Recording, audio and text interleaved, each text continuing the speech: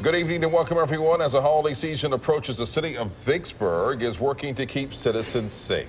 As WJTV 12's Margaret Ann Carter reports, officials hope to install 50 security cameras around the city before the end of the year.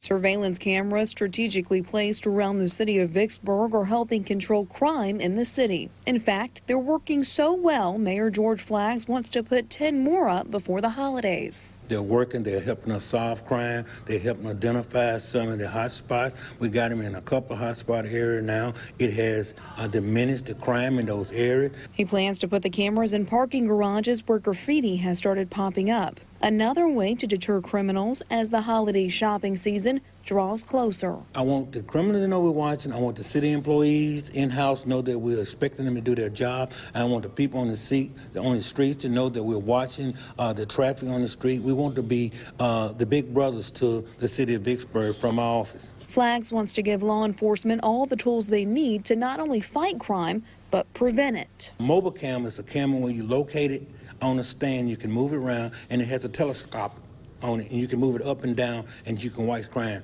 A lot of times they use them for banquets and for a big crowd. We're going to be using for our community. City leaders are also working to get certified to fly drones in an effort to reduce crime. Reporting in Vicksburg, Margaret Ann Carter, WJTV 12.